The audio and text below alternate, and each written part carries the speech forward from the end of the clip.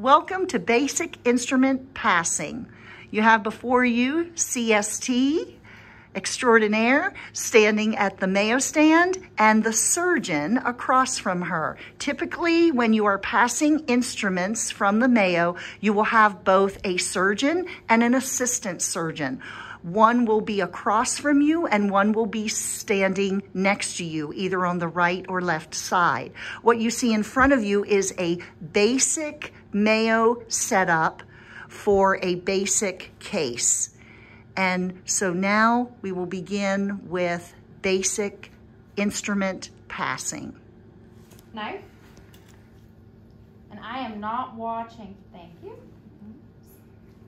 And notice how when I grabbed that, I had this kind of tucked away, hidden to keep myself safe and my surgical team safe. If they were to reach back, I want to make sure they're not going to stab themselves. So I'm going to pull it out just like I'm going to hand it to them. The blade, the sharp end is pointed down or facing down. I am leaving enough room for them to grab, but I'm also protecting myself and them from the blade. And I place it in their hand like a pencil. I'm taking it like a pencil, and that is how it is used. So you have to think about how each instrument is being used. And then that's the blade. Back. Sometimes they'll hand it back to you like that. I'm gonna put it back where I had it. And pick up.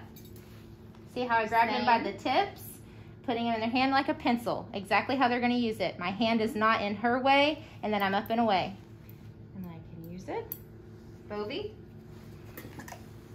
Again, passing it like a pencil. You can either pass it from behind like that. That's usually how I place it, or if I'm over here, but I'm not holding onto the active electrode. And I'm gonna be pushing the buttons. So when you pass it, it's helpful if you pass where the buttons are on top so that their finger or their thumb can be used to press each button.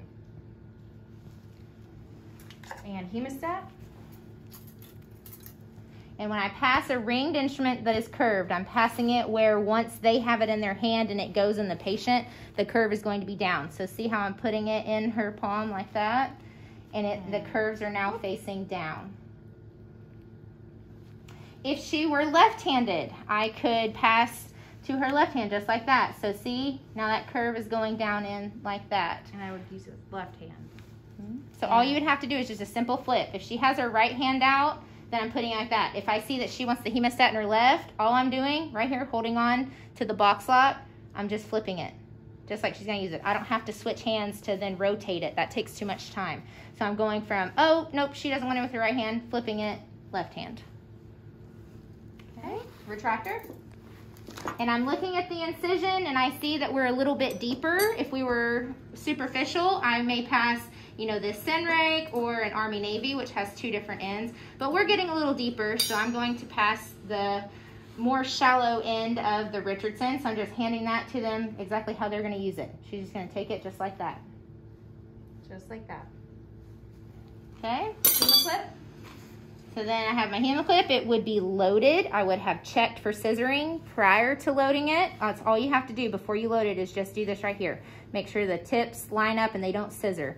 Then I would load it. It's loaded and I'm passing it. This one you want to be a little more delicate because if you slap it into their hand, that clip will fall out and they will not be able to use it. So I'm being a little more delicate, placing it in their hand, getting a second one ready because usually they take at least two at a time. And put no pressure on the instrument. You're only holding the box lock with very little pressure because even the slightest squeeze, the clip will just fall out and then it's empty and you can't use it. Let's do METs. Okay. And so see how I locate, ooh, those are not the METs. Sorry, doctor. See how I located? I use my other hand. So don't just think you can only use one hand, okay? So I have these on a little roll towel or a foam one. And so I'm using this hand. I can move those out of the way and I'm reaching straight for the correct instrument this time. And I'm passing the scissors with the curve once it goes into the patient facing down. Again, if she were left-handed or wanted them in the left hand, I just have to flip it just like that. Let's do Gelpy. Okay. Gelpy, you have to be very careful passing a Gelpy to your surgeon. You have to be careful for yourself and for them. So there's two different ways you can pass it. I like to pass it like this on top. So when I pass to them, they take it. I am up and away. You never pass it and drag down because it will cut you. So I'm passing it and doing it away. Or another way you can pass it is holding it like this, like just on the side, on this side where I can get away from it. So I'm passing it to them and I'm just letting go. And I am not watching your hand, so as soon as I feel the instrument in mine, I'm going into the incision. Let's do Babcock. Peon. And so notice how I didn't have time to put this up. So she was ready for the next one. I just dropped it, gave her that she needed while she's working on that. Now I can put this up where it goes. They don't have time to wait for you to be like, where did I put this last time? Well, they're waiting on that next instrument. So I just set it down. I'll tend to that later, pass the next instrument, and now I can place this while I have a little bit of time.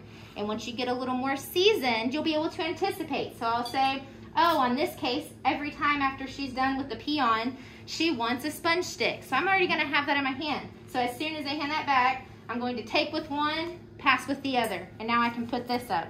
Into Bakey. See how I passed that to her left hand? I noticed which hand that she wanted. I just picked it up, held it by the tips, and put it in her hand like she's gonna use it.